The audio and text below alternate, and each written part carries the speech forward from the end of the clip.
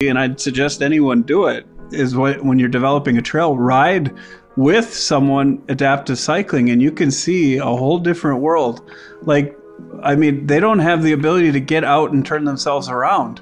I was just going to say, I mean, the flow's got to be a little bit different. Yeah. You can't just, we'll just bunny hop this and, squeeze around that. I mean, yeah, you have to think about that. You can't do switchbacks. You're going to do roundabouts. We have a cycling roundabout, which is really cool. And for beginning bicyclists, it provides them the safest step off of a paved trail they've ever met. And when people come off of that trail, the joy and hope on their face, you can feel it. Yeah. It's like, wow. Hey everyone, welcome to the Active Towns channel. I'm John Zimmerman, and that was Aaron Hautala from the Cuyuna area in Minnesota, which is not far away from Brainerd, Minnesota. And we are having a discussion about a major cultural shift and change that they went through in that area when they transformed a large area that used to be mining and really turned it into a wonderful recreational area and activity asset for the area, for the region, and many of the small towns in that area, and really transformed into a culture of activities. So this is a fabulous success story for these small towns using physical activity and active mobility and riding bikes to help bring economic vibrancy to these communities. So without further ado, let's get right to it with Aaron.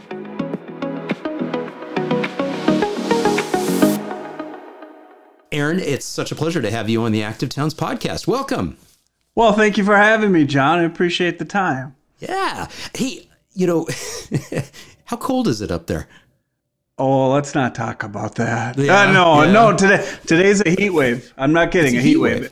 Yeah, it was 34 degrees. Oh my gosh, that is a heat wave. I know. Snow was melting. It was felt like spring break. Yeah.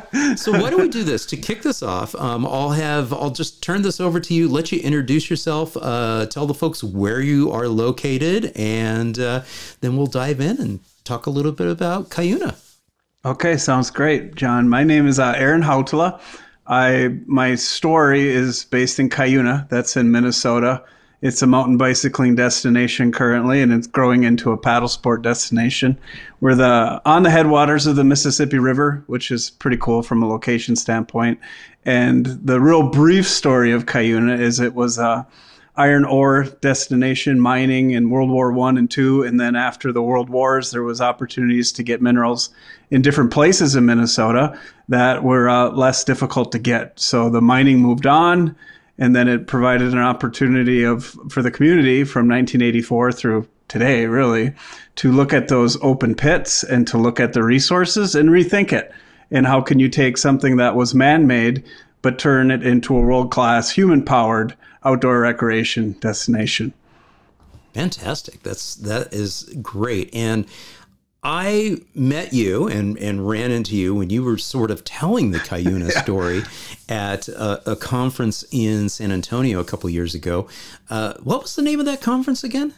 I think it was the National Bicycling Tourism Conference, if I can remember. Yes, that's right. Yeah, so it was great. It was neat to be brushing shoulders with a whole bunch of event coordinators and different folks that welcome people into their communities and their regions, and especially some of the long bike rides. But then there was also locations. There were like Cuyuna and a few others where they were welcoming people into their communities to do, of all things, ride bikes.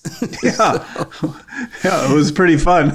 Yeah. So it's interesting too. You talk a little bit about, or you mentioned about the history of this particular property. How big is this property? It's about 5,000 acres total. And it currently expanded a little to Crow Wing County land. So it's about maybe 6,000 acres total, but it's not a huge chunk of land. And you're looking at the map currently, and back in the mining days, which started in the 1900s through about 1984, all not all, but a lot of those blue dots that look like lakes are the actual pits that were dug in the ground to extract the minerals to make steel, obviously. And then through time, when you turn the pumps off in a pit, water comes back. That's, it wasn't rain, I guess. It was the actual water table filled it back up. And what's really cool about this now recreation destination is the cities of Crosby, Ironton, Cuyuna, Trommeled, Riverton. They were all built around the mineland because they walked to work, basically. So it was really convenient to work there because you could walk to work. But what makes it outdoor recreation magic, and I think just a golden formula, is it's all ride in and ride out now because of where they mined, which is now outdoor recreation resource, and where you stay. So it's like I've equated it to Summit County. Take all of what Summit County in Colorado is, but just make it tiny and make it all right next to each other. So it's very easy. I mean, you park your car and then you really don't need it again until you leave. Interesting. So when we're looking at this map, that sort of grid that you see there with the pink color, is that part of like a town? Is that the city streets yes, there? Okay. Exactly. On the southern side of that map where you see the grid work closest to the brown area, you can see that's Ironton. And then Crosby is the grid work that goes alongside of the natural lake called Serpent. And then if you look up in the upper right-hand corner, you can't really see it. There's a green trail, what looks like it's leading to nowhere. And then it leads to a big yellow area. That's the city of Cuyuna. And then the actual grid work that's in the upper left-hand corner, that's the city of Trommeled. And then the little grid work that's on the far left, kind of bottom, just above the brown area with the Mine Lake Sagamore there, that's the city of Riverton. So you could see all these little areas. And what's so amazing to live here is that you can cycle to any one of those, and it's just, they're all interconnected via paved trail or via mountain bike trail. Right. And you can navigate the whole thing. So I've been to Brainerd before, visiting Chuck Marone with Strong Towns. Where is this in relationship to Brainerd?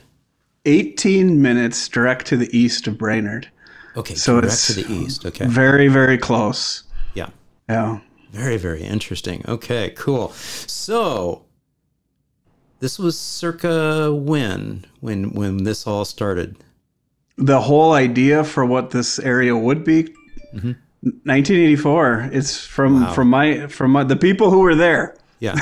They're still, thankfully we could still chat with them. But yeah, when the last mining truck left, it was the moment of, so what do we do? Right. And there was a lot of different ideas ranging from, well, just sit and wait. They'll be fine. They'll come back, to, well, we could be this, to the brave and bold and what was considered crazy idea in 84 was to have a silent sport destination for outdoor recreation. Okay. And what do you mean by silent sport? Good question. Silent sport to the founders was hiking, walking, equestrian, cycling, paddling. There wasn't per se a motor, because that's what went into the actual management plan of this area. Was pretty much in the summer, it was silent sports. In the winter, snowmobiles are and were allowed through.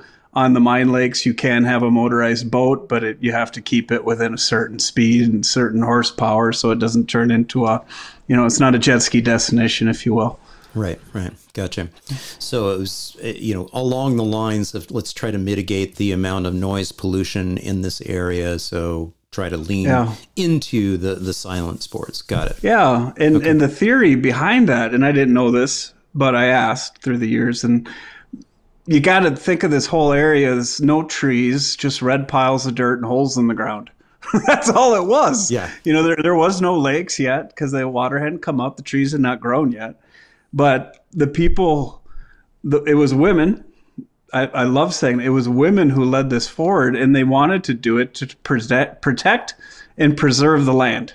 Okay. Because the land did mean something. It helped get through 2 world wars. It helped that community be what it was, and they didn't want to see the land turn into a free-for-all or do whatever you want. They really wanted to protect it as almost a monument of what this community actually did through its heyday of mining. And they wanted silent sports because it was less invasive on a fragile landscape, because it's fragile because it was blown out of the ground and stacked in piles. Right. So you can erode it pretty quickly, right, if you know what I mean. And that's why that wasn't that they were, mountain bikers in 1984, is that they didn't want to see the overburdened piles turn into ruts and, fall back into the ground and become unsafe. Yeah. But it was a perfect marriage of timing. Got it. So, and then we fast forward to 2013 and 2014. This concept map is from 2014. And who's this group of gents here looking down at the map? Yeah, that was, in 2011, the first trails opened, which was 25 miles of majority two-way mountain bike trails. The paved trail had been constructed at that point, so that network was already there too. But we were at this point in the meeting having this audacious idea so what can we expand? And moments before this discussion, the answer was, we're done. There is no expansion. But through time and through community. Yeah, well, that was the first answer to expansion, is we're done. There was no more plant. It was 25 miles. You're done. And that was something we had to work through.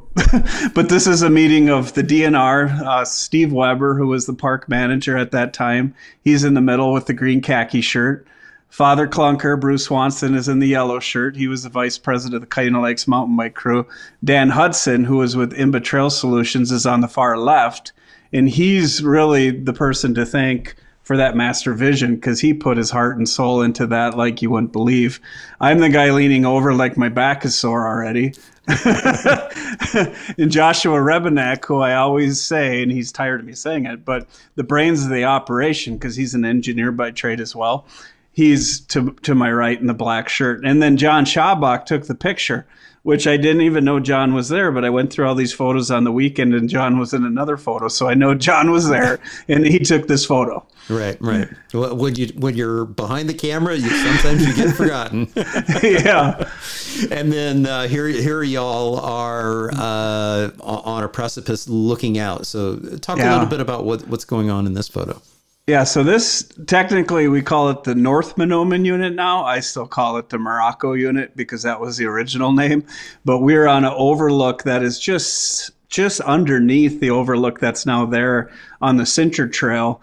And this is the very first time that we had the DNR staff out there to say, what if? What if we were able to expand trail out here? And what Nick Stotts, he's the one with the orange shirt on the far right, he's a DNR employee now. He's a trail maintenance specialist, but he's pointing back to where all the 25 miles of current original trails are.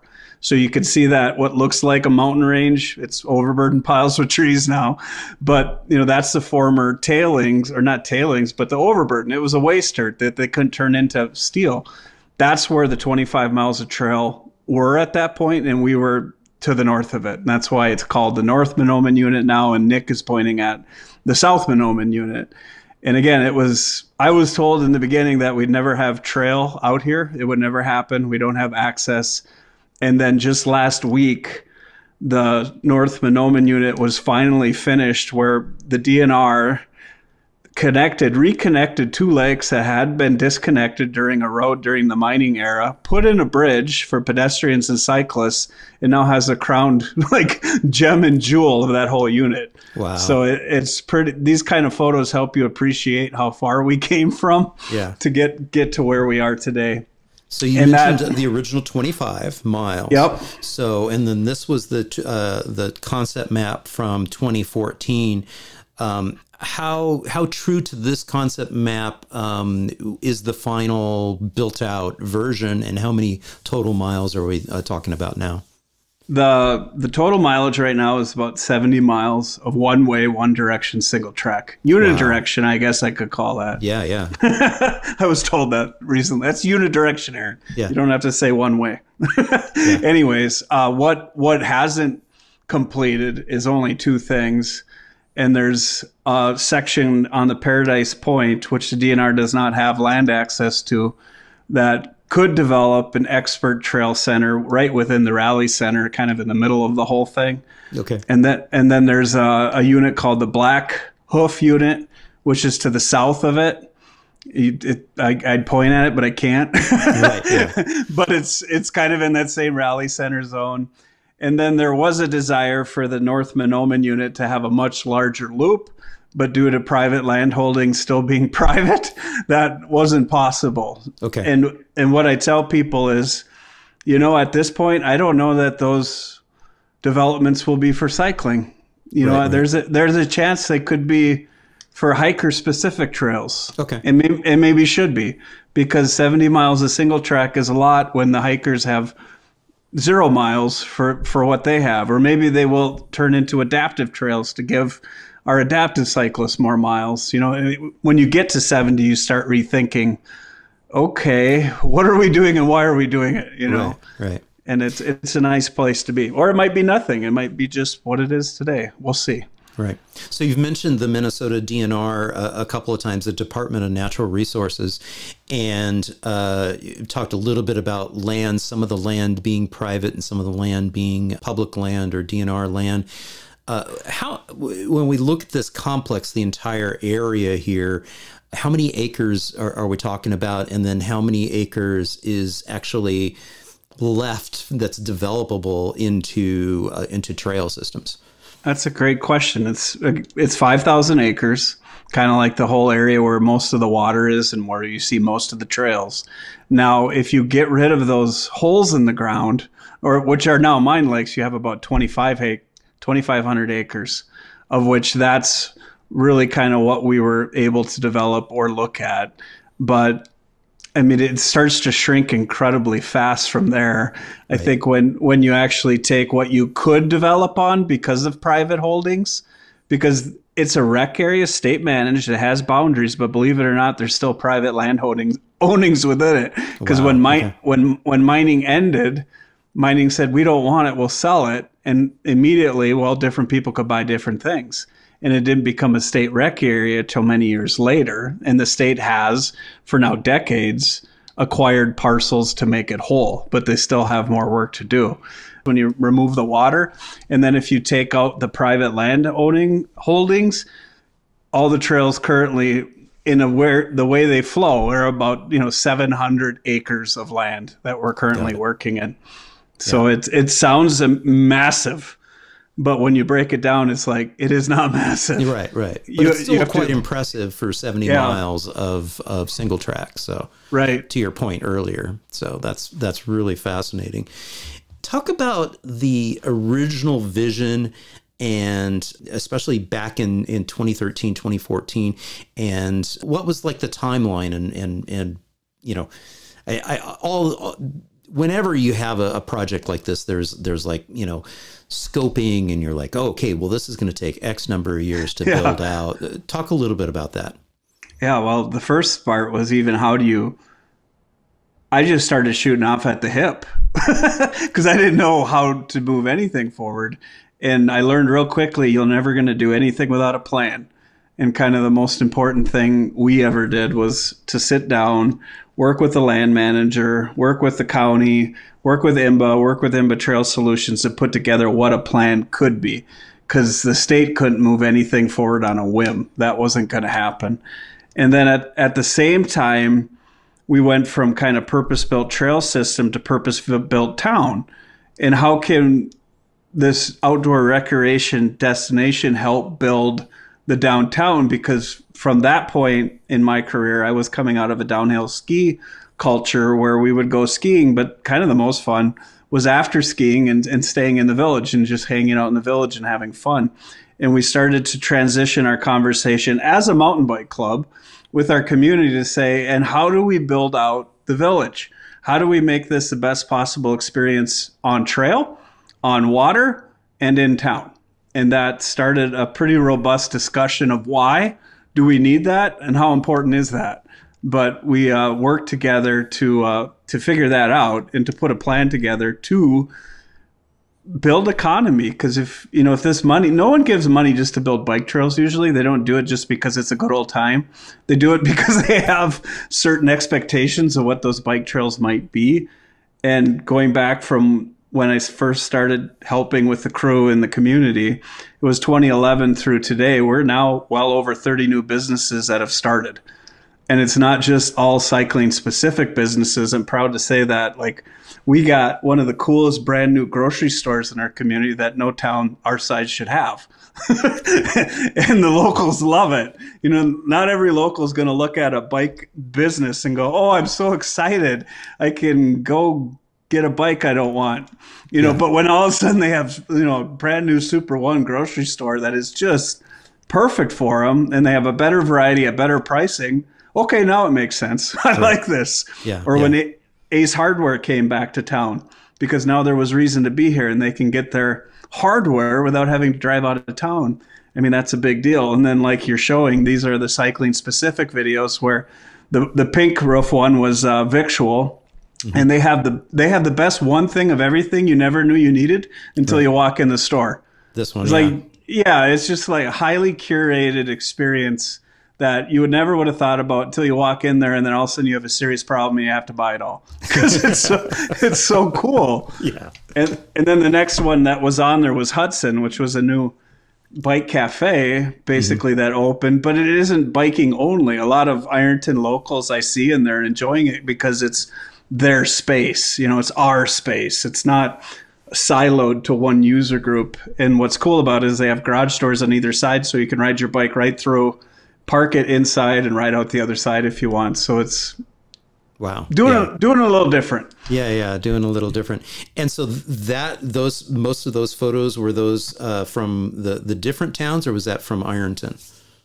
Crosby Ironton is a lot of what we're showing there, but everything happened in Crosby first because it looked like it was the most ready to go. Now Ironton is actually the closest to the trailhead, and now Ironton's starting to happen with the donut shop, with the bike cafe, a new restaurant started, a candy shop is opening, and now Deerwood's getting into the action, and they're the farthest way away from the whole town. They're connected via paved trail, but now they have a brand new dental office that is just incredible. They redid like the old motor lodges, when they redo them and make them cool, that happened. Yeah. There's going to be a new clinic in Deerwood. So you're seeing, like, okay, it's expanding out way outside of our immediate impact. Yeah. And this is the website, Cuyuna.com. And there's some, we had to play this because there's some really cool winter cycling video here. Talk a little bit about, this branding and this whole concept. It's the same logo that you're wearing on your vest there. Yeah. Well, the whole concept behind Cuyuna.com was, I was at Eurobike, a keynote presenter in their travel thing in Europe on Cuyuna, and then I had a person from Scotland and then a person from Morocco, and they all asked me, so how do I get to Cuyuna? How do I do it? And I didn't have an answer. And I'm in communication. Right. I do this for a living, and I didn't have anything to share with them. So we came back and built Cuyuna.com to provide the answer to people of how to get here, how to do it, how to have an experience, and how to have a great time, because we know how. Right. So why wouldn't we tell everybody else how? Right. And the winter side of it is because maybe people aren't familiar with Minnesota. No, they are. And they know we have winter, and they probably think we have polar bears. We don't, but we do have winter. And I will say it here, and I've said it for 10 years.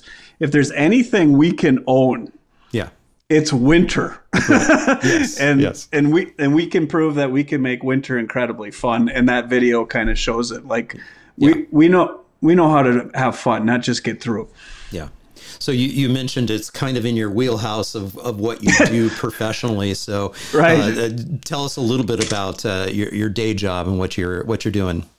Yeah, so I'm a advertising agency owner, if that's what we want to call it, communication, public relations of Strateligent, and we help local communities, basically rural. They're always rural, it seems, but give a rural community the support and strength they need from a communication, planning, and development point of view that they don't usually get. And now it's turned into, due to Cuyuna, a lot more economic development through outdoor recreation, where communities are calling us into their county or into their town to say, hey, we're at the front end of this, and can you help us? And I can. And the cool news is there's one county we're helping in Minnesota where we're not doing anything mountain biking. We're developing completely different outdoor recreation because that's what their land provides, and that's what their people and their visitors want. So it doesn't have to be mountain biking, but the same process and principle apply.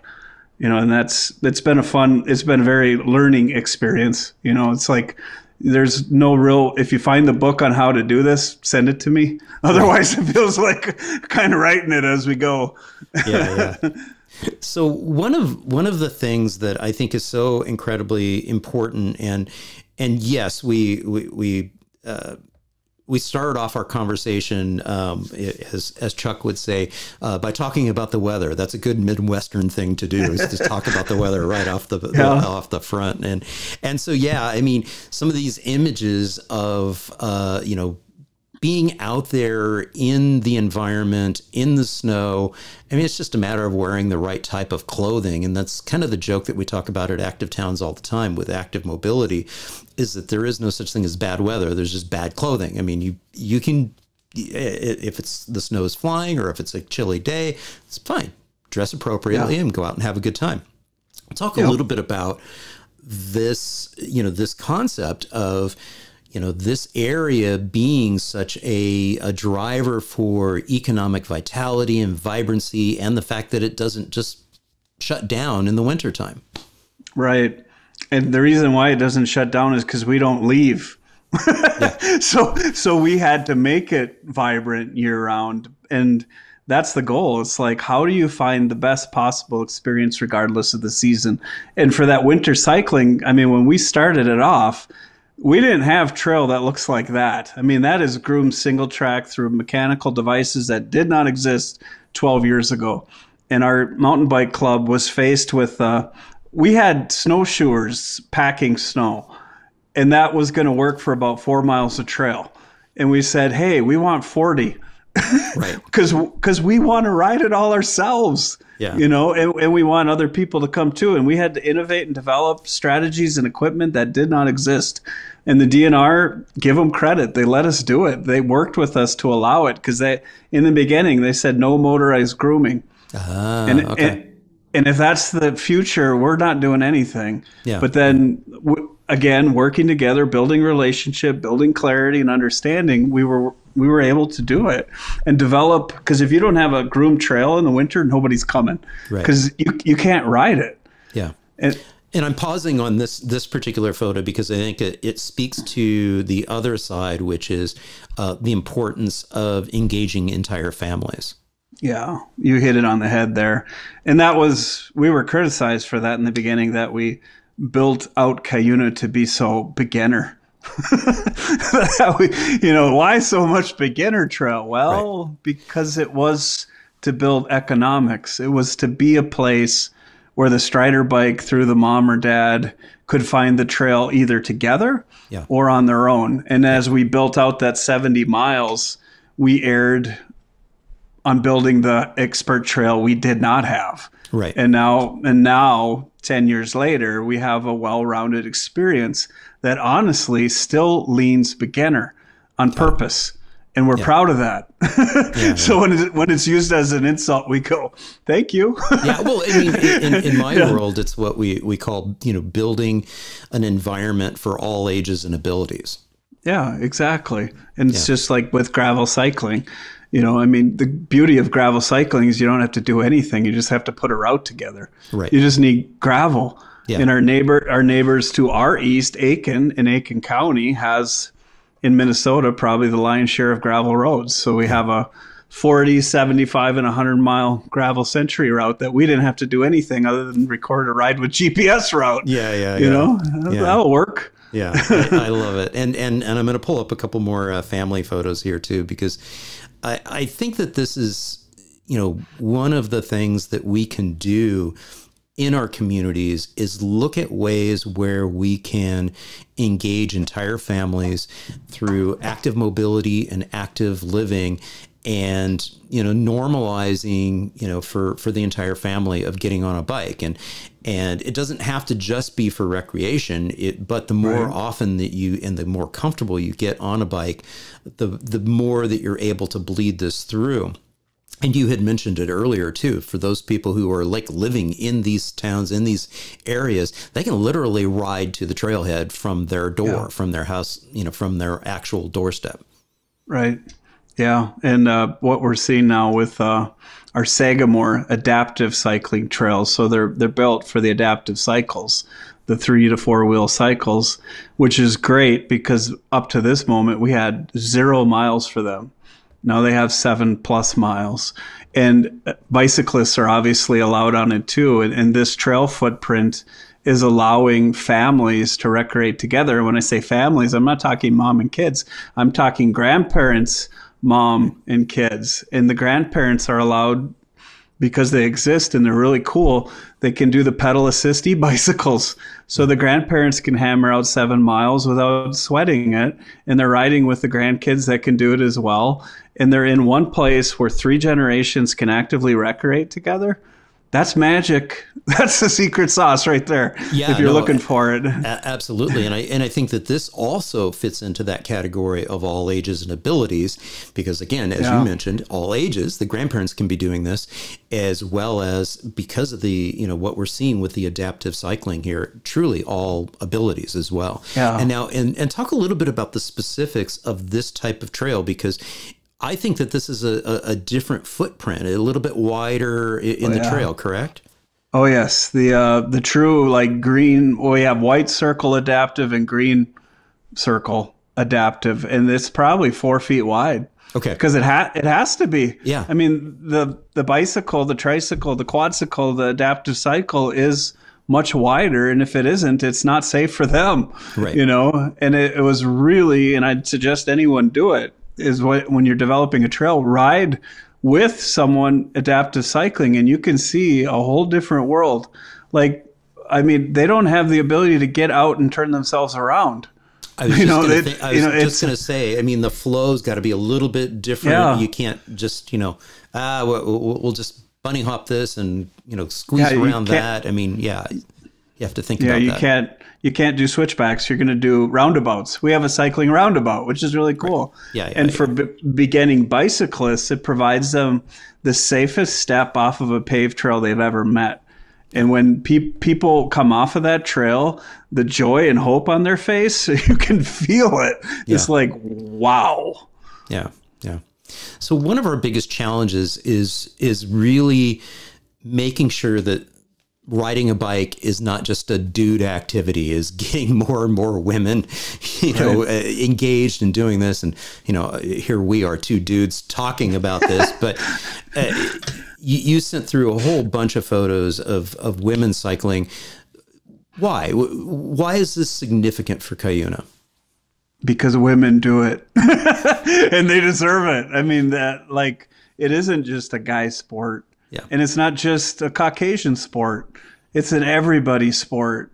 And what we learned real quickly is if we want women in Cuyuna, we want families in Cuyuna, we want multi-ethnic groups in Cuyuna, and the best way to help communicate that is to show them in Cuyuna, and we really wanted to photograph them. I don't care who them is, just we want them to show them having their experience, because that's what we want. And it's bringing all people together, really, and there's different trails for every one of them, and they get to create their experience. We're not going to tell them how to do it. We're going to provide the portfolio. Here's the options. Right. Now choose your own adventure. Yeah. Yeah, that's good stuff. What have we not talked about yet that you think we should cover? That's a great question. I think you've actually covered a lot of it. I mean, the main question I usually get asked is, well, how do I do this in my town? And it takes persistence, and it takes relationship. Yeah. And it doesn't have to take decades of time, but it might. But if you're not building relationships with everybody, if you have silos, it won't work. You have to I call it the silo busters. You got to get the chamber out of their silo, the economic development out of their silo, city council out of their silo, county commissioners out of their silo. Yeah. Even, different user groups that you might not agree with. Yeah. You got to get out of our silos. And it's like, okay, here's our hands. Now, how do we do this? Because if you're not working together, someone's working against you and it won't happen. And you're far better off to work together. But it takes time. It's harder, but it works. Right. And none of us should be, and we have to look at ourselves in the mirror. None of us should be going after a land grab. Well, we got to beat so-and-so to the punch here. It's like, that's a wrong goal. That is not what, outdoor recreation should be about. It should be about people recreating, even if they don't have a tool to do it on. Right. Yeah. Why do you have to buy something to recreate? You shouldn't have to buy a thing. You should be able to sit there and enjoy it. So one of the things that I try to emphasize with the Active Towns podcast and the Active Towns movement is the fact that there should be a nice transition of, recreational cycling facilities and the blending of active mobility and using a bike to meet our daily needs. And you've mentioned it a couple of times where, it's convenient. We can literally just ride from our doorstep and go out. Talk a little bit about that, because I think that oftentimes there in certain cities, you get, oh, well, that's just that's just for recreation. Right. We drive everywhere else for everything. Talk a little bit about that and how we can hopefully, marry the two of it's way easier to just jump on the bike and, go as a family to school, to work, to the restaurant, and being able to seeing bikes as something more than just recreation. Right. And that's 100% right. Because even in our own town, it was, I was at a People for Bikes conference in Indianapolis, and it was positioned of how are you providing active transportation via walking or bicycle or wheelchair to your community, regardless of your outdoor recreation.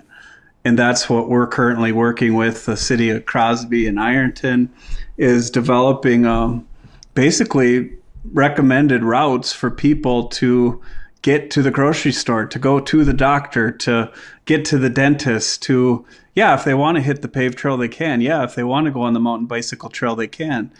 And in the early beginning, there was some feedback of, well, nobody locally is going to do that. But as soon as we actually made our sidewalks, I think they were before 8 feet wide, and now they're about 12 or 14 feet wide.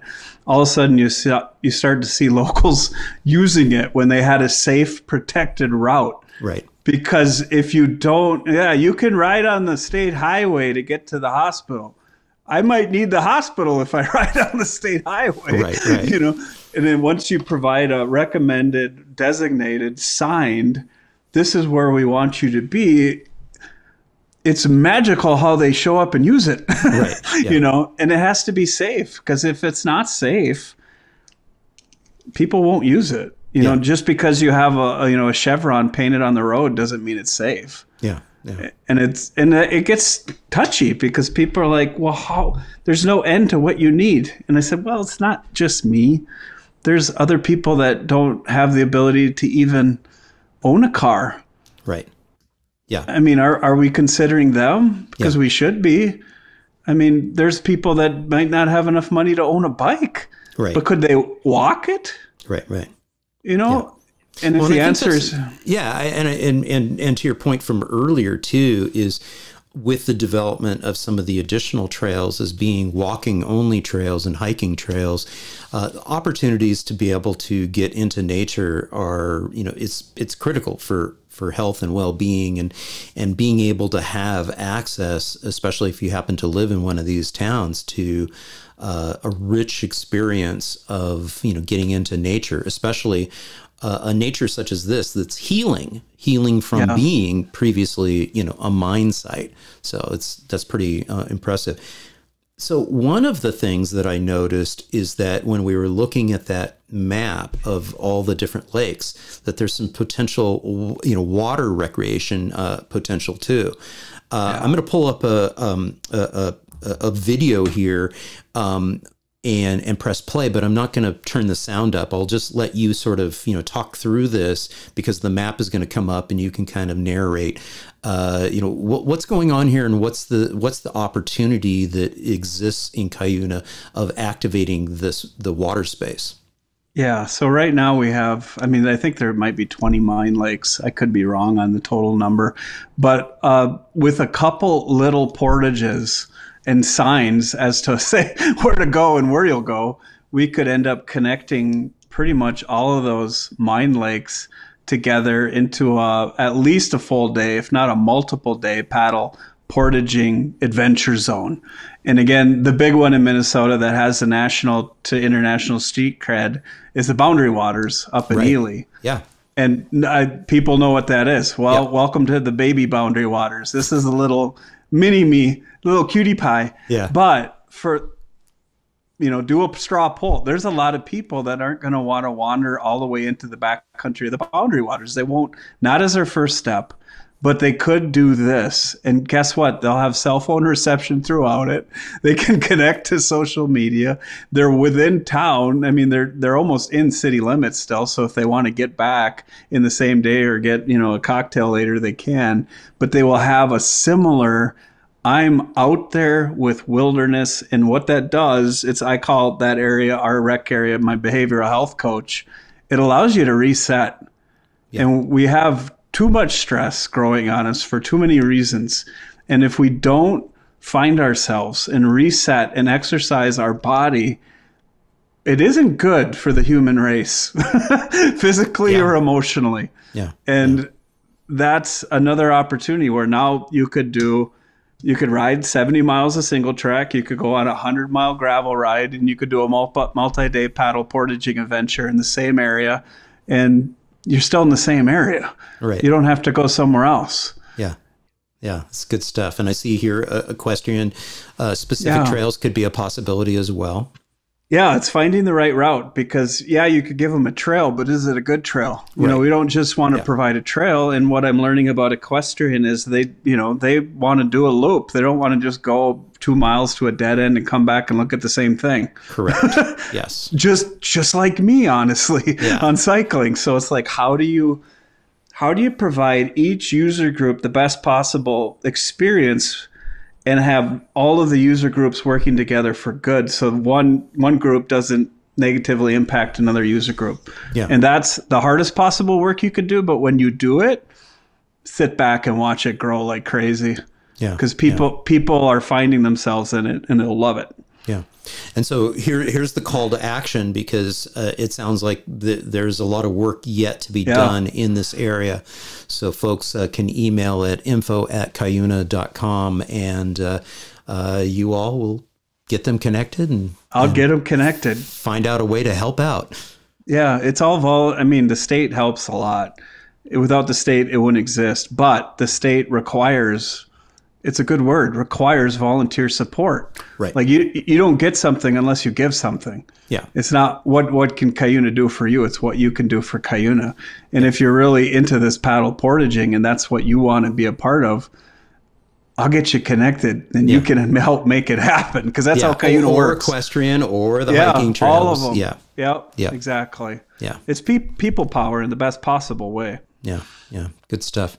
Talk a little bit about how this has helped transform the environment, and I talk about a culture of activity a lot, and I talk about how cities and towns and communities can absolutely shape the trajectory of their community and transform the culture of the area into being a culture that, does embrace physical activity and active mobility and things of that nature. Talk about the transformation that's taken place, over the last 20 years in this area. Well, I think the best example to answer that is, in the beginning, there were probably less than this many cyclists here. There was a handful that really loved it and had amazing vision and got it rolling.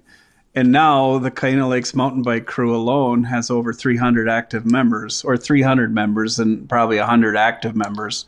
So you talk about an exponential growth. And then outside of, I mean, you take a 60-mile radius of Cuyuna and Brainerd, Cross Lake, Breezy Point, Bemidji. I mean, it's impacted all these different areas. And from a community wellness point of view, it's incredibly hard to tell anybody, go be active. You'll like it.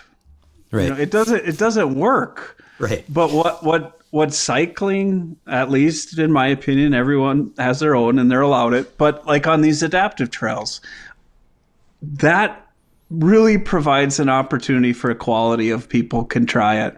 And if you don't have the leg power in the beginning, you can try an e-bike. And if you have that experience and don't like it, that's okay too. But I think a large percentage of people might come out of that experience and go, well, that's not what I thought it would be. I kind of like that actually. Yeah. And that's how it starts. I mean, that's how it started for me. I had that a little adrenaline rush on a mountain bike that reminded me of downhill skiing. I have not touched my skis since 2011. Okay. They're still in the same spot because I took all that energy and put it into how do we make that here? Right. It's different, but how do we make it here? And the main thing I'd caution everyone is like, if you're looking to do anything like this, it's not about replacing or displacing or changing. It's about how do we together make this happen, and it's not about creating an us and them. It's about creating a we, and that's the real thing. And it's hard.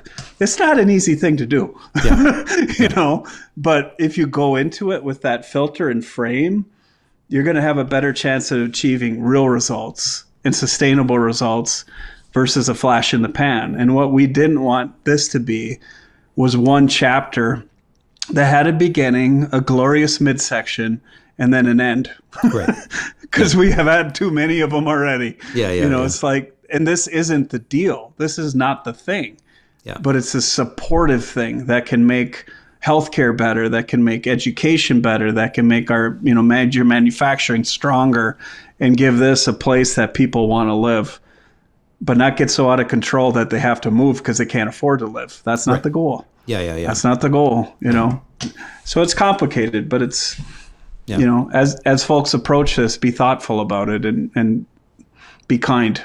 Well, and I like to frame this too, that it's you mentioned that in the beginning there was like X number of quote unquote cyclists, and you've been successful when it becomes just a normal activity for entire families to do, and they wouldn't identify themselves as cyclists. They would just say, no, we're just people and we enjoy riding a bike. We enjoy getting on our bikes as a family unit and doing stuff. And, when it's safe and inviting, as you mentioned earlier, we'll get on our bikes and we'll do that for a utilitarian trip. We'll ride in the summertime to the ice cream shop or something. That sort of thing where it's not an us versus them. It's like, oh no, this is just like, it's inclusive of everybody in the community, all ages and abilities. Yeah. And that's where families help create that, I think. Yeah. Because it's hard to argue families having fun. Right. It's like, what part of that don't we like? And what people have seen is that there was, I think decades is a fair word, where decades of people left and didn't come back. And then all of a sudden now they want to get back. Right. And I'm hearing people say, thank you. I grew up here. This is what we all felt it could be. Right. Thank you. And I'm like, a resurging pride. I like this. This will work. Yeah. That's good stuff. And that's bigger than bike trails. That's creating a sense of place and a sense of peace. Yeah. And you're always rowing the boat though. You can never take a day off, by the way. Yes, absolutely. I try to emphasize that with folks around the globe as well, is that this this is hard work. This is not a sprint. It's definitely longer than a marathon too. If you're going to use running event analogies, this is like a never-ending ultra marathon. So just keep moving, one foot in front of the other. So good stuff.